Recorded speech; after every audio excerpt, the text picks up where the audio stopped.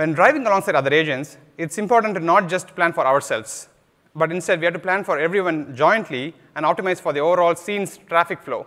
In order to do this, what we do is we literally run the autopilot planner on every single relevant object in the scene. Hey, I'm Steven and this is Solving the Money Problem. If you're new, welcome.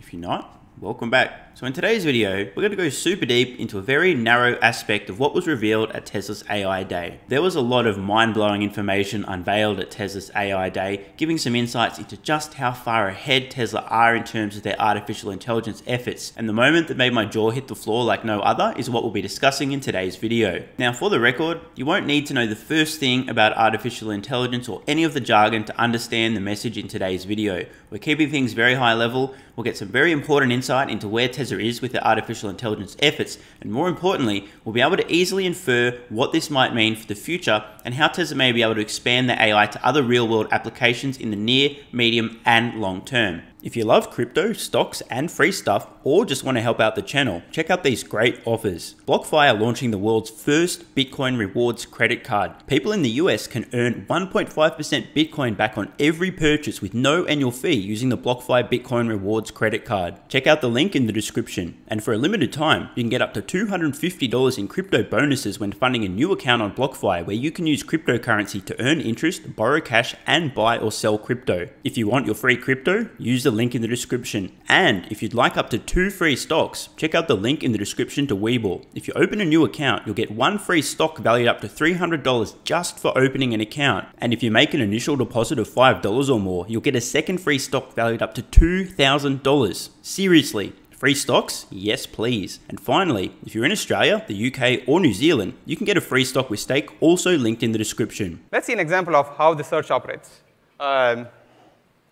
So here, we're trying to do a lane change. In this case, the car needs to do 2 back-to-back lane changes to make the left turn up ahead. For this, the car searches over different maneuvers. So in the first one it searches is a lane change that's close by, but the car brakes pretty harshly, so it's pretty uncomfortable. The next maneuver it tries does the lane change a bit late, so it speeds up, goes behind the other car, goes in front of the other cars, and finally does the lane change. But now it risks missing the left turn. We do thousands of such searches in a very short time span. Because these are all physics-based models, these futures are very easy to simulate, and in the end, we have a set of candidates, and we finally choose one based on the optimality conditions of safety, comfort, and easily making the turn. So now the car has chosen this path, and you can see that as the car executes this trajectory, it pretty much matches what we had planned. The cyan plot on the right side here, that one is the actual velocity of the car, and the white line underneath it was the plan. So we are able to plan for 10 seconds here and able to match that when we see in hindsight. So this is a well-made plan. So what we saw there was an example of Tesla's artificial intelligence, keyword there, intelligence, planning a lane change. Now I want you guys and girls watching to consider, what are you doing when you're driving a car and you're planning a lane change? Your brain, even if you're not conscious of it, is going through the exact same process. Well, hang on, there's a car next to me. How do I get to the corner? I can accelerate past it, but I might miss a turn. Wait, what if I slam the brakes on? No, that's going to be too uncomfortable. Someone might run into the back of me. I don't want to do that, blah, blah, blah. What's the optimal way to make this turn? Tesla's AI is going through the same process of reasoning and planning that you, a human being, do when you are driving a car. The point that I really want to drive home here, get it, drive, because my life. The point is that this is real intelligence in the real world. The car is perceiving, planning, and then taking action. This isn't a party trick. This is incredible AI, incredible decision making in the real world. When driving alongside other agents, it's important to not just plan for ourselves, but instead we have to plan for everyone jointly and optimize for the overall scene's traffic flow. In order to do this, what we do is we literally run the autopilot planner on every single relevant object in the scene. This is a mic drop moment and shows how far ahead Tesla are with their AI. Until AI Day, I didn't know that Tesla was using their autopilot planning software on other relevant objects in the scene. At the end of the day, you could probably argue reasonably that self-driving is truly just a ballistics problem, but Tesla is going a step beyond this, a dimension beyond this. The car is trying to understand and predict the actions of others within the scene. So Tesla's AI isn't just thinking to itself, how fast am I going? How fast is this thing going? Are we on a collision course? Am I going to crash? Do I have enough time to brake? Blah, blah, blah, blah, blah. Instead, it's not only considering that, but also, what do I think this particular agent, this object, this car, pedestrian, etc. is going to do in the future? And not just what do I think it's going to do, but what is the probability of each different action I think this might take? This is really mind-blowing stuff. So let's see this reasoning, this intelligence in action in the real world. And as we watch this, just consider, how many moronic drivers have you ever encountered in your time who probably did less planning and less thinking about the potential actions of you and others in the scene than the car is doing in this example? Here's an example of why that's necessary. This is an auto corridor. I'll let you watch the video for a second.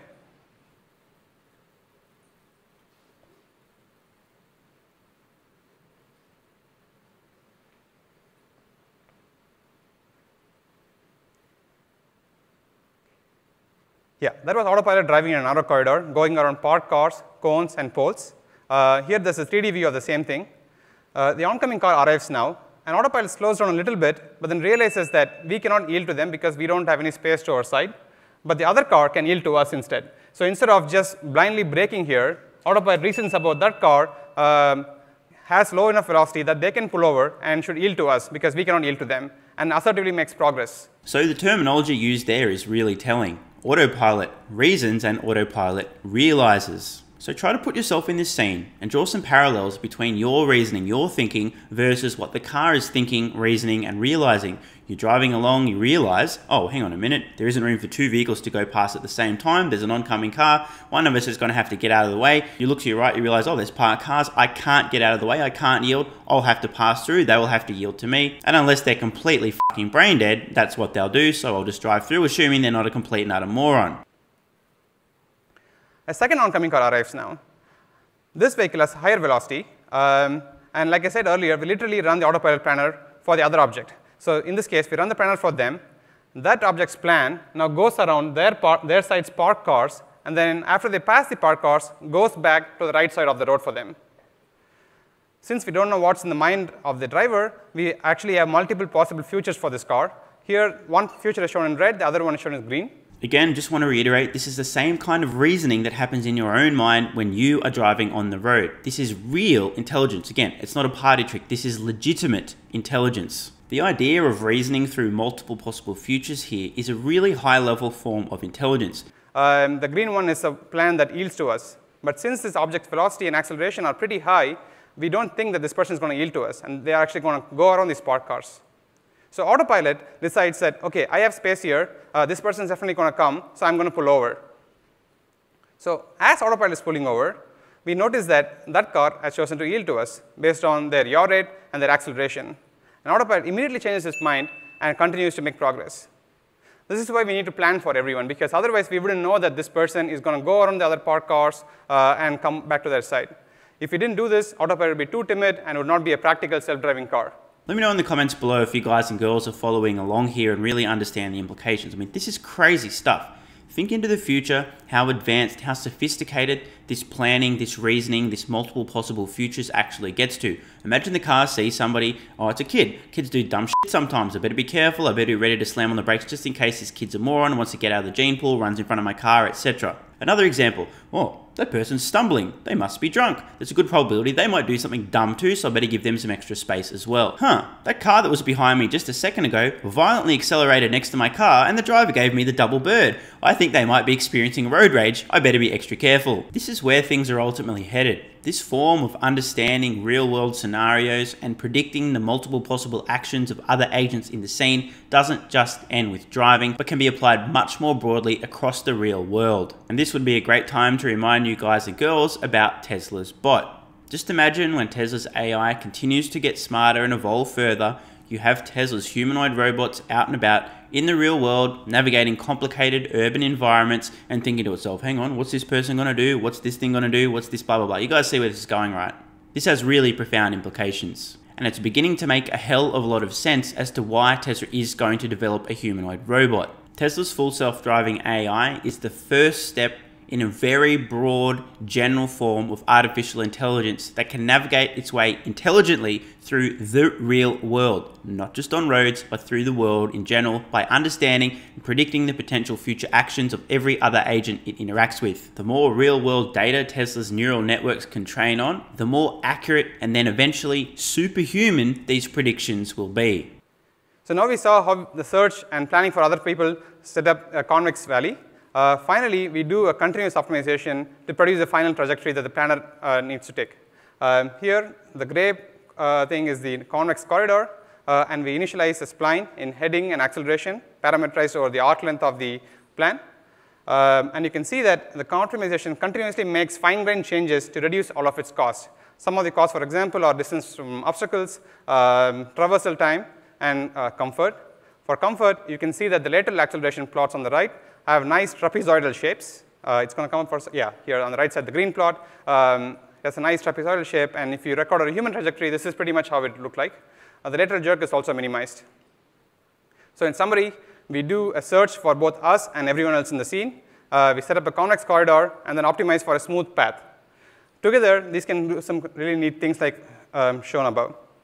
So I just want to break down exactly what's going on in this scene in a little bit more detail so it's super clear for you guys and girls. And as I'm doing this, just remember, this is the same kind of process of reasoning that's going on in your own brain when you are navigating a similar situation, whether you're conscious of it or not. So what we're looking at here in gray, this so-called convex corridor is the areas in which the vehicle could be and theoretically get to its destination. So there's a few different areas. It could be over here and here, but it ultimately needs to get into this narrow corridor, follow its way around the corner.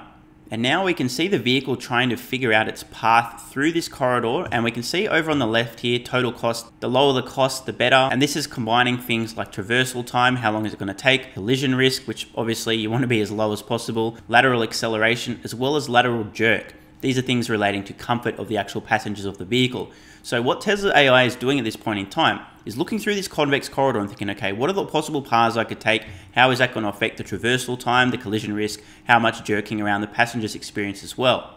And it's trying to optimize for total cost.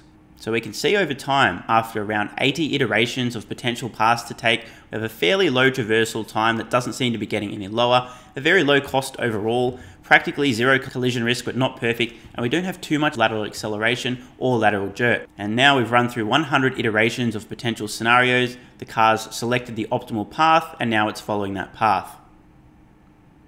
And whether you realize it or not, this is exactly the same process that happens in your own brain when you're driving, unless of course you're an incredibly bad driver, in which case get the f off the road. This was the moment in Tesla's AI Day presentation where my mind completely melted. I just had no idea how sophisticated and how advanced Tesla's real world AI was. I'm unaware of any other applications of artificial intelligence in the real world that are even close to where Tesla Vision is today. And in solving full self-driving, Tesla will have done most of the heavy lifting and built the foundation for solving the most important artificial intelligence challenge of our time. Vision, and more importantly, perception, planning, and taking suitable action. This applies far more broadly than just full self-driving vehicles. And this is ultimately why Tesla have announced that they're going to be developing a humanoid robot. So guys, I need to admit something. I was wrong. For about 2 years on this channel, since day one, I've been saying, claiming, obnoxiously so, that Tesla's lead in full self-driving was unassailable. I was wrong. Tesla's lead in real-world AI is unassailable. The implications of this are astounding and worth many, many, many, many, many, many, many, many, many, many, many, many, many, many, many trillions of dollars. I'm not fucking around. So I just wanted to let you guys and girls know now, so that in a few decades time, when Tesla's market capitalization is worth many tens of trillions of dollars, predominantly on the back of their incredible artificial intelligence capabilities, I can say, I told you so. So while most of Wall Street stock analysts still think it's just about cars, and most smart retail investors believe that it's about energy and software revenue, I'm here to tell you guys and girls today, the Tesla story now is all about AI. And I'm not just talking about the narrow application of autonomy. This is why Tesla held their AI Day, to recruit the world's best AI talent to make this vision a reality. This is also why Tesla has invested who knows how much time, energy, and capital into developing their own chip to train their neural networks, aka make their AI better. And on that note, this is the last opportunity to pick up a Tesla Dojo chip merch design. There's a link in the description. Shirts, mugs, and hoodies available. Limited time only. It'll be disappearing from the store in the next few days. So if you haven't ordered one and you want one, now is the time. And a sincere thank you to everybody who's picked up some of this merch. Over 800 units sold. What the actual f***? So to sum this one up, Tesla AI Day, well, the name says it all. Tesla's AI Day wasn't really about full self-driving and autonomous cars, although that's cool. Tesla's AI Day wasn't about Dojo chips and training neural networks, although this is fundamental and required. It was really about Tesla AI in the most general sense. Now, to be honest, I think it's going to take Wall Street years, maybe half a decade, maybe a decade or so before they really start to understand the implications of Tesla's AI Day and how critically important Tesla's lead in real-world AI actually is. So consider this video an early heads up. And just finally, let me know in the comments below, how would you best describe Tesla? What do they do? What are they? Let me know in the comments below. I'm Stephen Mark Ryan, this is Solving the Money Problem, and I love you all. And don't forget the BlockFi Bitcoin Rewards credit card where you can earn 1.5% Bitcoin back on every purchase. There's a link in the description. You can also earn up to $250 in crypto bonuses when funding a new account on BlockFi, also linked below. And finally, don't forget your free stocks with WeBull and Stake, also linked in the description. These great offers also help out the channel. Thanks so much for watching. Let me know your thoughts in the comments below. And of course, if you have any ideas for future videos, let me know. I read all your comments. P.S. If you're still watching, you're awesome. If you'd like early access, exclusive videos, regular Q&As, our private Discord server and more, consider supporting the channel at patreon.com/solvingthemoneyproblem so I can keep creating content for you guys. There's a link in the description. You can now also become a member of the channel for some exclusive perks. To learn more, click the join button next to subscribe. And don't forget to check out our merch store. Either way, the best form of support is you being here and watching, so thanks again.